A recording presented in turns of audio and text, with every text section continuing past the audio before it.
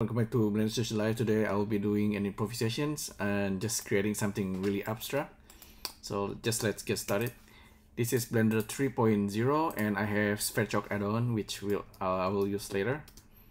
I'll start with a cube and I go to edit mode, hitting tab, right click, merge vertices at center. And then we can just extrude. So you can guess I'll be using actually Skin Modifier. Not many people use Skin Modifier, but I think it's really quite powerful. And you can just extrude from points and you are basically drawing using points.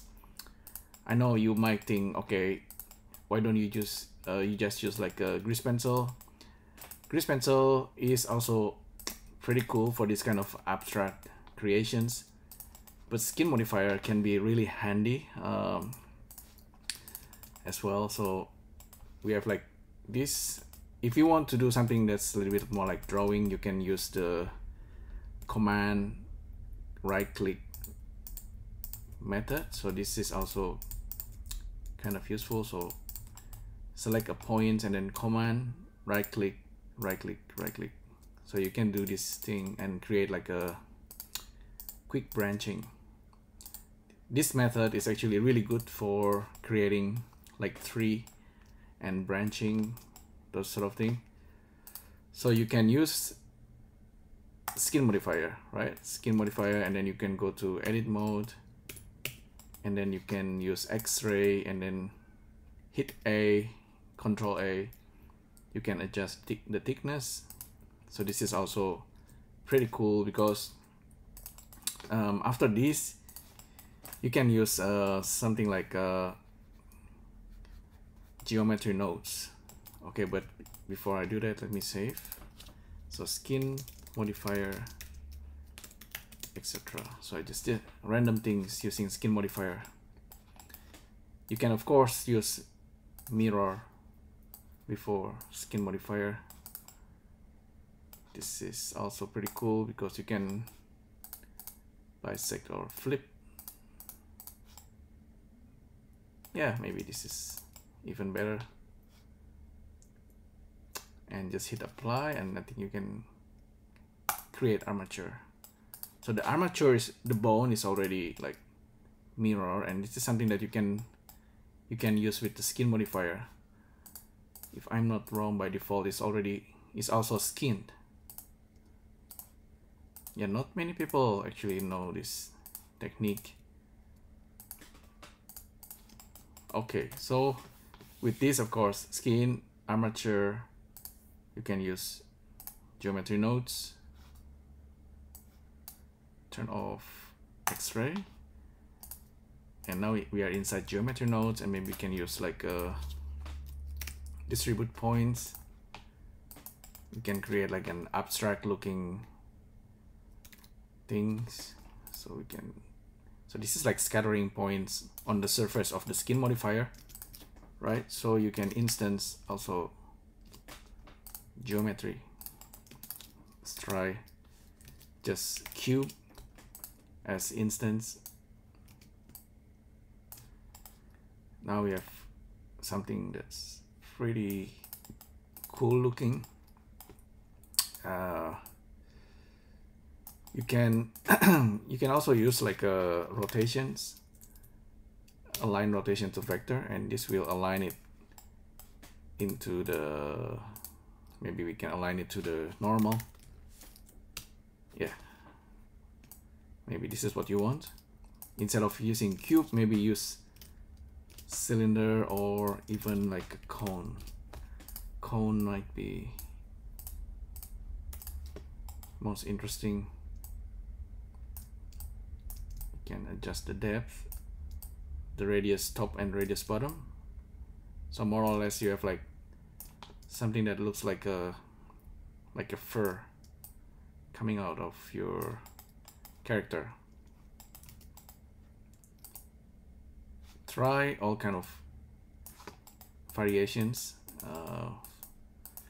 Maybe point radius, also size, scale. Okay, point scale, scaling the points.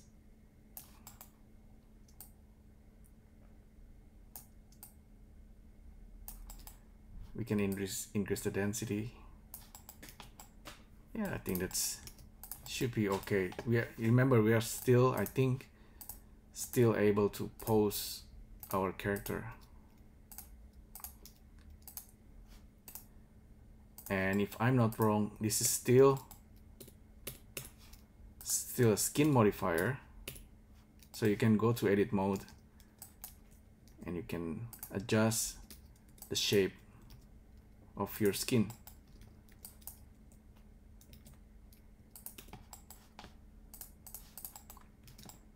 Okay, so at the very end you can actually just use remesh.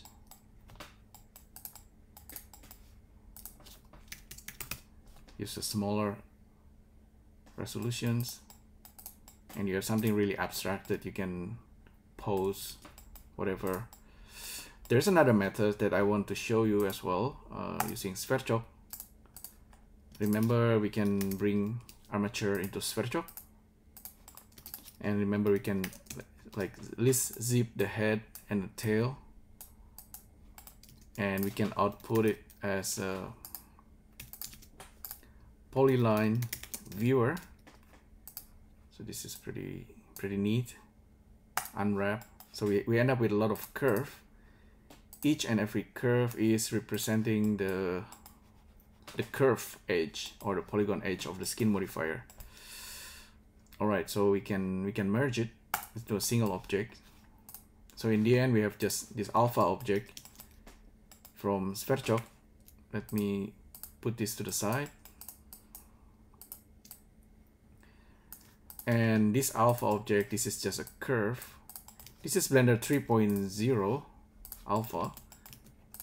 In this version, I noticed that we can actually use geometry nodes with a curve.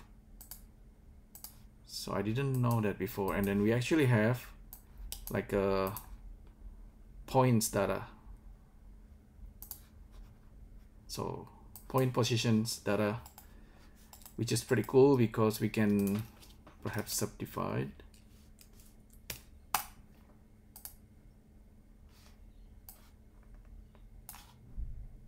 I wonder if this is actually working.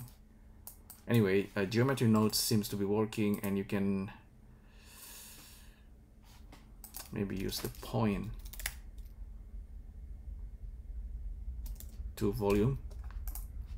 Okay, so point to volume is working, and we can control the radius. Cool. So maybe we can actually subdivide as well. So yeah, we can subdivide the curve, and then we can use geometry nodes with point to volume, and this is like working on the curve. So because we can now use volume to mesh. Okay, it's really strange that, and really cool that this actually worked. So it's from something like Skin Modifier that has its own armature. We can use this armature with Sverchok to convert it back into curve, and with a curve we can start to do like something like converting it into volume, and then instance. Okay, point instance with geometry. This is let me try again. Cylinder instance geometry. Okay, so we have cylinder being instanced on the curve volume objects, and then we can use rotation, align rotation to vector, just aligning it into the normal once again. Okay, yeah, now it's looking really cool.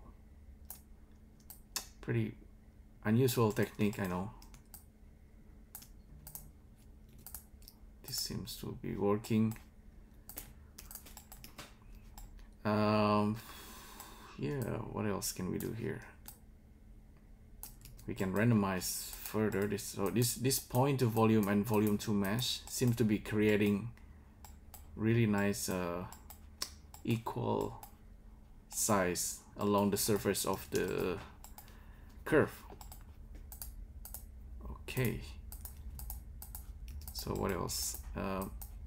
Point to volume, volume to mesh. We can actually use distribute, point distribute here. So once it become a mesh, we can randomize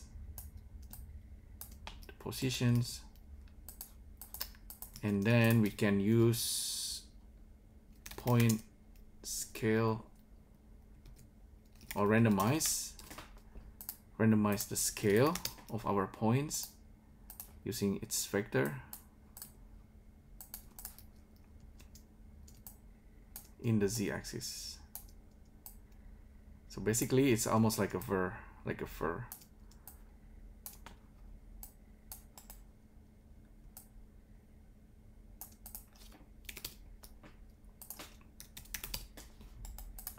and at the very end you can connect this back into the bone if you want to.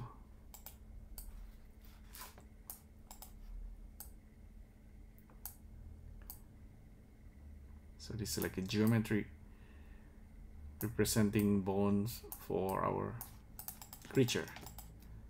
So from here, this is still connected to geometry nodes. This guy is not connected, but I think you can skin the curve into this guy as well. It might crash. Oh, actually they might need to be in the same position.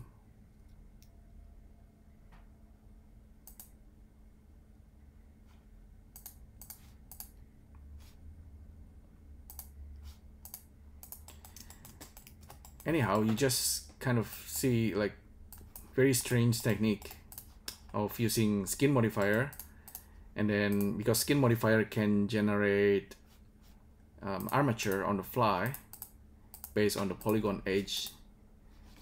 So yeah, this kind of modifier, it's very complicated, yeah, but yeah, because you are also using geometry nodes, and at some point we are also using Sverchok to convert the armatures into curve, and converting curve into volume, and volume back into geometry that you can combine, just combine together, you know, with our creature. So let's put this back to the positions. Maybe we just merge all together and then skin it into the armature. It might fail. So next time maybe I'll do something that's less random than this. Yeah, so the curve doesn't seem to update.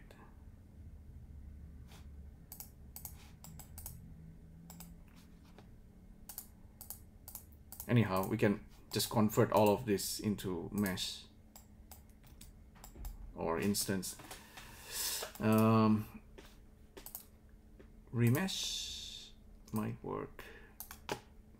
Remesh doesn't work. Let me get back to geometry nodes. Point instance. Remesh. Yeah, I think from here, from geometry nodes, that's based on the curve, and if you want to convert it back into mesh, you might need to use Sverchok actually. That's even stranger. So back to Sverchok, get object data, get our selections, alpha, turn on pose modifier.